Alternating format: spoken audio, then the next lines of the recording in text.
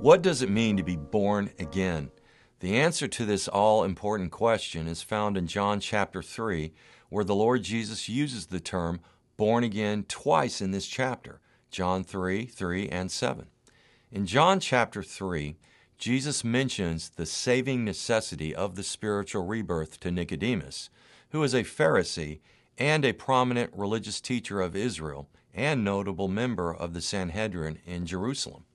He came to Jesus by night with some questions to ask of the Lord. There was a man of the Pharisees named Nicodemus, a ruler of the Jews. This man came to Jesus by night and said to him, "Rabbi, we know that you are a teacher come from God, for no one can do these signs that you do unless God is with him." Jesus answered and said to him, "Truly, truly, I say to you, unless one is born again, he cannot see the kingdom of God." Nicodemus said to him, "How can a man be born when he is old? Can he enter a second time into his mother's womb and be born?" Jesus answered, "Truly, truly, I say to you, unless one is born of water and the Spirit, he cannot enter the kingdom of God. That which is born of the flesh is flesh, and that which is born of the Spirit is spirit. Do not marvel that I said to you, you must be born again. The wind blows where it wishes, and you hear the sound of it, but you cannot tell where it comes from and where it goes. So is everyone who is born of the Spirit." Jesus gets right to the heart of the matter by telling Nicodemus that all of sinful mankind needs to be born again to understand, know, and enter the kingdom of God. The term "again" used after the word born is the Greek word anothen, and literally means to be born from above. Thus, to be spiritually born again is a supernatural act of the Holy Spirit from heaven above.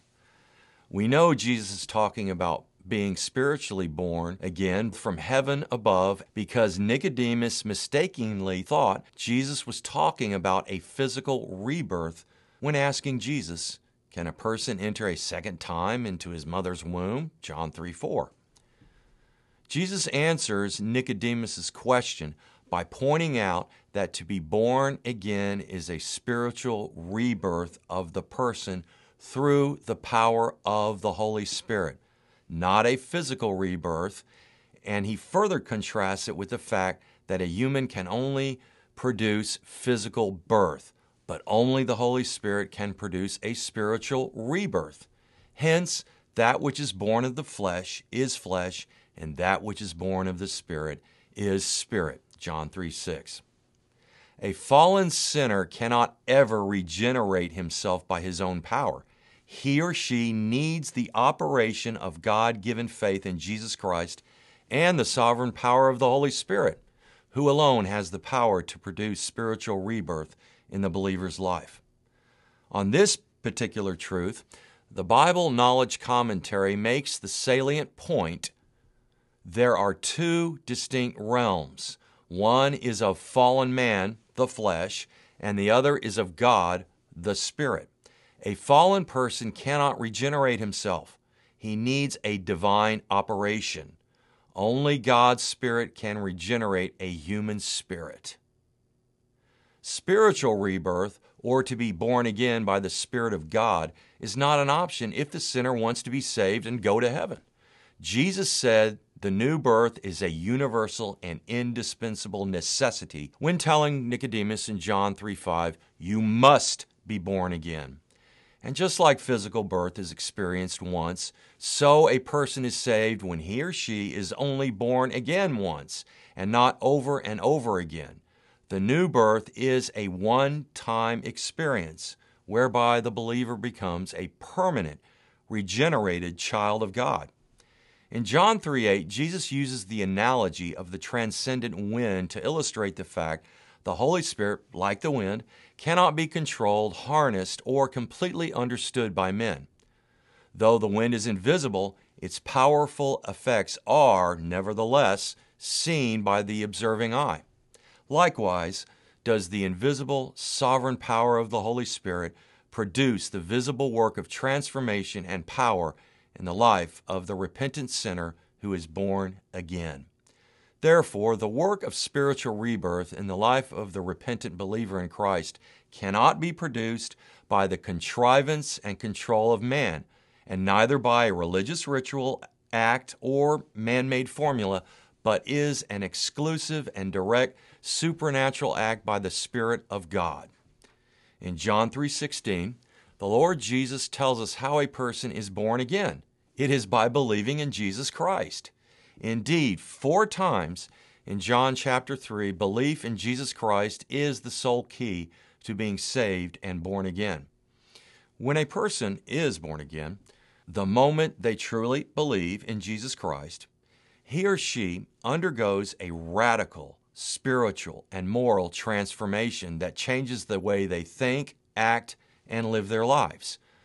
Christianity.com is right on the mark here when asserting the following: being born again is having a change or transformation of the soul and heart by the work of God's Spirit. One soul is the part of our being that consists of 3 things: the mind, or its disposition, emotions, feelings, and our will, what we determine. This spiritual makeover, when we become a born-again Christian, is a change in the way we think, the way we manage our emotions, and choices we make by our will. The transformation of being born again through faith in Jesus Christ will invariably produce a changed life of godliness and obedience to the Lord as evidences of this spiritual rebirth. I refer you to James 2 about that.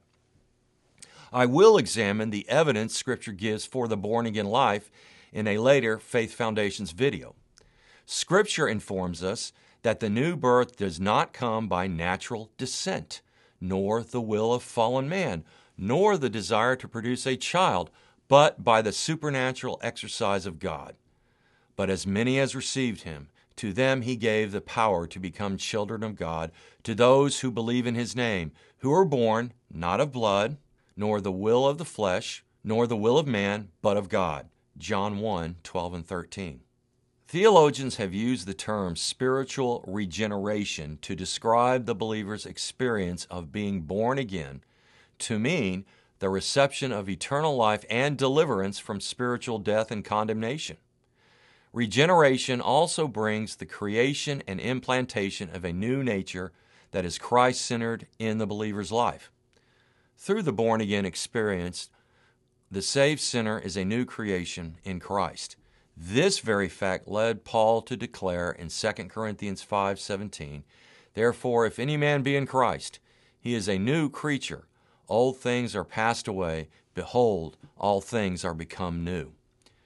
The crucial reason every person must be spiritually born again after physical birth is that every fallen descendant of Adam and Eve are physically born spiritually dead, condemned, and separated from the life of God. See Romans 5 on that point. Hence, the need to be born again. Paul states in Ephesians 2:1 that after spiritual rebirth, Christ has made us alive who were formerly dead in trespasses and sins. This born-again salvation is given as a gift of God's unmerited grace received through faith in Jesus Christ and not by works. Ephesians 2:8 and 9, Titus 2:11, and Titus 3:5. Trusting in Jesus Christ alone for salvation produces the spiritual rebirth and cleansing of God upon the believer's life. Now, going back to John 3, Jesus likens the cleansing power of the Holy Spirit to water in John 3:5. The water here does not mean water baptism, because the Christian church did not exist yet when Jesus told Nicodemus these things. And additionally, water for the cleansing nature of the Holy Spirit was a common symbol in the Old Testament Nicodemus would have been well familiar with. See Ezekiel 36:24 through 27, and Isaiah 32:15 and Isaiah 44:3-5 on that. The water of John 3:5 cannot be baptism. That would contradict other biblical passages that clearly teach salvation is by faith alone in Christ alone and not by works. Again, Ephesians 2:8 and 9 and Titus 3:5. The Holy Spirit also uses the Word of God as a means of this spiritual rebirth according to 1 Peter 1:23, which says, having been born again, not of corruptible seed, but incorruptible, through the Word of God, which lives and abides forever. So the power of the Holy Spirit working in tandem with the Word of God produces spiritual rebirth through faith in Jesus Christ in the life of the true believer. Let me say that if you're not saved and therefore have not been born again to enter God's kingdom and go to heaven at the rapture or upon death, turn to the crucified, risen Savior now.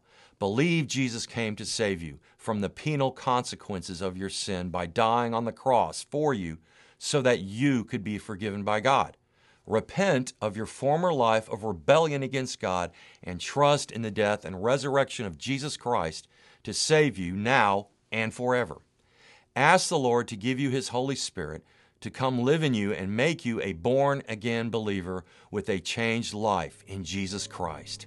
Amen.